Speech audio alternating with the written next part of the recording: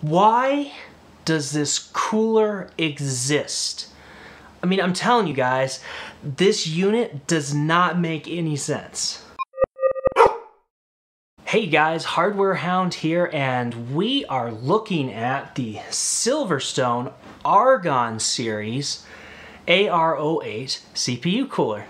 And so, yeah, I mean, like I said, right off the bat, what on earth? You know, you look at this cooler and it does not make any sense to exist in the market.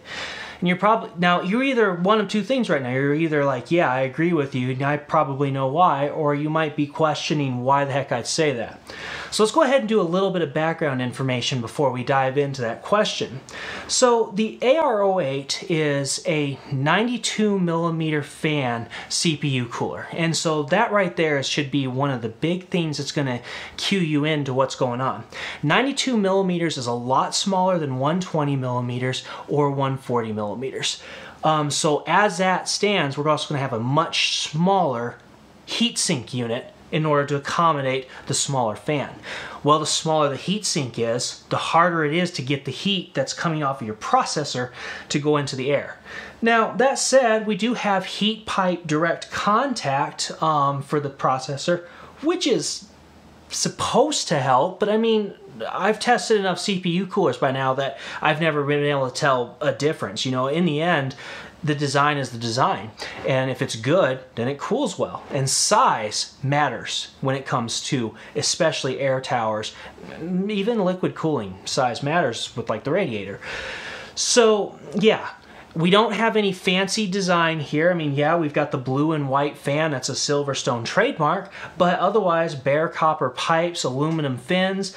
It's not flashy. It doesn't look great.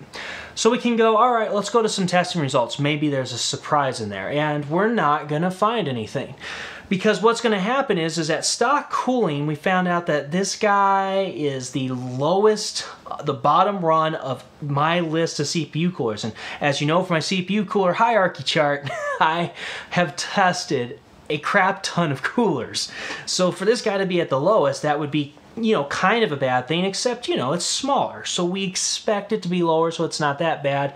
And compared to a stock aluminum cooler, which was, in this case, the Wraith Spire, I was so glad I got a hold of that thing to have for reference. Yeah, it was way better than the Wraith Spire, though, when you start getting into something like an 8-core Ryzen chip at 9,500 some odd watts. So, I mean, it's not a bad performer. Noise levels are, you know, kind of tolerable level, but not extremely high. Not silent either, though. So we've got, I would say, a good noise level for a smaller fan, though, but, you know, still a little bit higher noise level. Overclocking-wise, obviously, we're going to not get much out of it, but by not much, I mean this is the only cooler I have that fills my level 1 tier, which is great to have a cooler to fill my level 1 tier, but you don't really want to brag about a cooler filling your level 1 tier. So that brings us back to that question, why? Like Silverstone, what are you doing? Why do you make a cooler that basically cannot cool as well as 120 millimeters or 140 millimeters, and yet, well, okay, size. We want it to fit in a small case. Okay, but if we just get ourselves a nice low-profile cooler that is right up close to the motherboard and everything, we could also get one of those low profiles that has a larger fan and would probably cool better. So why would we want this? Actually, guys, I've been baiting you the whole time because there's probably a really good reason. It's up to you whether you agree with me or not, but I actually found a very, very good reason. And I hope Tony over there at Silverstone isn't ready to like chop my head off. So no, seriously, actually this cooler makes a ton of sense, but within the realm of Silverstone products. If you go to Silverstone's product page and you scroll down at the bottom, they have a list of recommended parts to go with this guy. And what you'll see is a lot of micro and mini ITX cases, but not just any. Yeah, they do show some uprights, but all of them are home theater cases. And what does a home theater case do? It sits flat on like the, you know, shelf or on the stand for your TV so that it doesn't take up space and can easily slide into, like, say, a compartment or something. Well, What happens when you do that though? If you turn the whole motherboard from being on its side to being on its back, or yeah, to being on its back, yep, and you have a low profile cooler, what's going to happen? You're blowing the heat down into the motherboard, and it's leaving it less chances to go anywhere, because heat, as natural convection happens, tends to want to rise. Well, if your board's upright, then it kind of will just help exhaust it out of the top of the case. But as you can see, if it's down there, you might start getting a little bit of like a convection going on, and you start recirculating heated air. You don't want to do that. Silverstone doesn't want you to do that. Now, but we still have this problem, right? We can't just put a 120mm tower in a micro ATX slimmer design home theater case. So this guy makes all the world of sense, because you're going to want to push that heat either out the back or out the front or out the side, but you don't want to push it down. You want to either push it straight up or out the sides.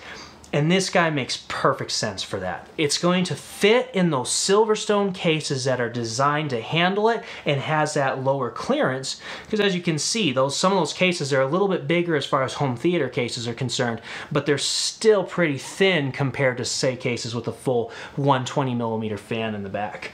But at the same time, it's not just shooting the heat right back down into the system and creating any kind of convection effect. In the end, maybe it doesn't make a huge amount of difference and it just wouldn't matter.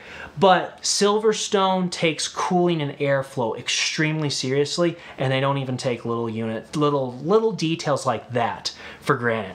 So guys, I hope that question, if anything, maybe the question perked your interest, and even if it didn't, I hope the answer was satisfying, and even if it wasn't, I don't know what else to do. I could try to give away free cars.